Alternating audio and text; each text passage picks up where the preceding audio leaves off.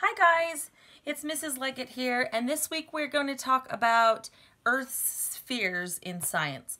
Now you know from math, when I say the word sphere, I am not talking about a flat circle like on a piece of paper, a two-dimensional shape.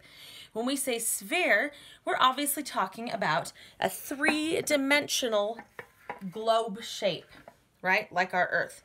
This actually isn't a globe of Earth, it is a globe of City of London. But still, this works for the purposes of what we're talking about. The reason the word sphere is in all of the different spheres that we talk about contained within the Earth is because when we say atmosphere, for example, atmosphere is all of the air in the world. Now, obviously, like I said, it's not a flat 2D shape, and so it's not like we're only talking about the air here or the air here.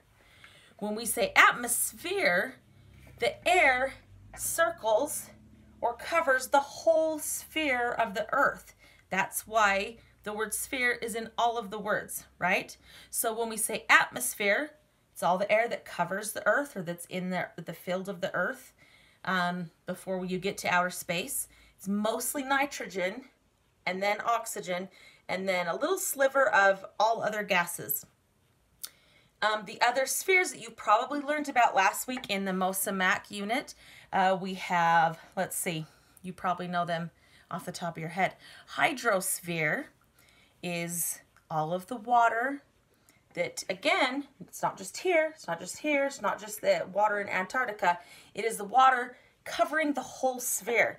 And that's not just oceans and lakes, it's also glaciers, because glaciers are mostly frozen water, right?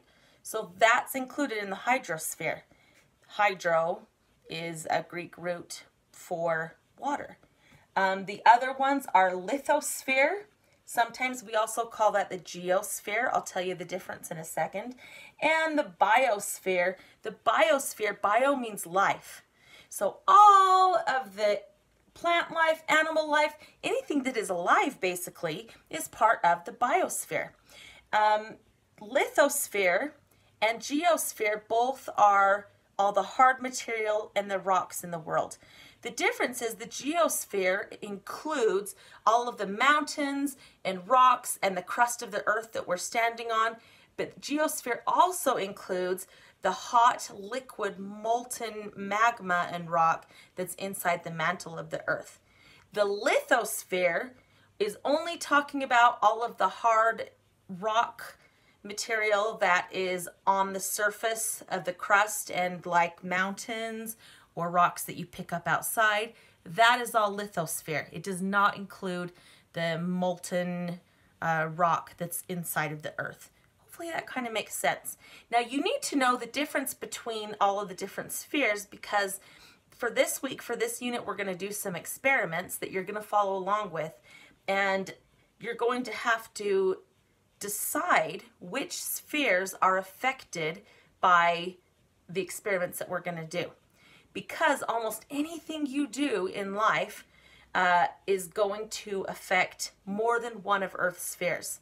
For example, when you drive your car, you're affecting both the lithosphere and the ground and the crust and everything, all of the rock that you drive over. Also, you're affecting the atmosphere, right? Because there's gases and fumes that come from a car and go into the air. Does that make sense? So the point of the experiments will be to show you that the spheres interact with each other and they affect each other. And things that we do, that you do, that I do, that all other humans do, they affect these different spheres for the better and for the worse. So before we start those experiments tomorrow, or you can start them today, I'm going to show you a little graphic that we're going to put in our notebooks. Okay, it's going to look like this. Now, here's the thing. If you already cut out, there was one that we put in Google Classroom. If you already cut this one out and you glued it in and you labeled the different spheres, that's okay. You don't have to do this next one that I'm about to show you, but it's you do have to do it if you haven't done any yet because it's part of your grade. But if you have done this one and you would like to do this one as the next one as well, I'm going to show it to you. It's kind of cool. I made it, and it's like a little, it's like a pop-up book. Okay, you can kind of see it. It folds down. I'm going to show you how to make a pop-up book, and we're going to label the different spheres. So this is the sheet that you should have. Now, if you cannot print this out, if you do not have a printer at home, here's what you can do. I'm going to show you how I've done this one, and then you can make your own pop-up little book and you just need regular paper. Doesn't matter if it's lined or blank paper. And let's see if you can make your own infographic inside your science notebook of the different Earth spheres. So here's the labels for the different spheres, because once you glue all of these in, you're going to cut these out and label them. Now, the first thing you do very first is color it, because obviously it's going to be very hard to color once you have it glued in and it's popping up. You color it first. For the purposes of this, I'm not going to color it because I'm just showing you how to cut it out and glue it into your notebook so that it makes a pop-up page. So I'm going to cut out this part. I used, what did I use? Like a plate that's round, and I just I circled the plate about halfway so that I made this like a perfect half circle. Again, you don't have to do it that way, but I'm just going to cut it out. Now there are little tabs on each of the pictures that say glue tab and fold under. So you need to make sure you do not cut those off, because they're the tabs that you will put the glue on to keep it in the book. Okay, so here's the first one. Almost have it.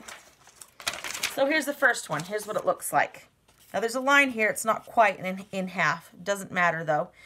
Now the way that you're going to glue it in so that it will pop up is you're going to fold it backward. So don't fold it so that the picture's on the inside.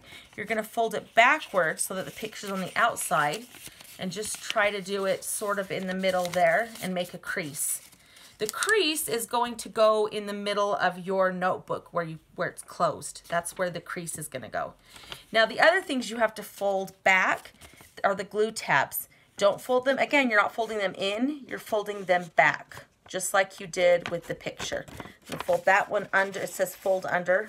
We'll fold back, whichever makes more sense. So see how they're folded under, and this is folded back. Now I'm going to show you how to glue it in so that when you open the book it pops up, because if you don't glue it in quite right, it'll either tear the paper or it just won't pop up. It'll just kind of stay there. So here's my book.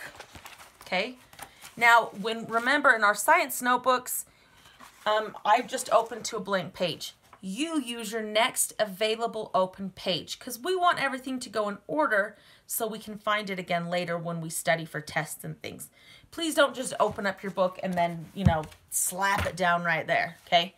But I'm going to use the next available page, which is about right here. Okay, so here it is.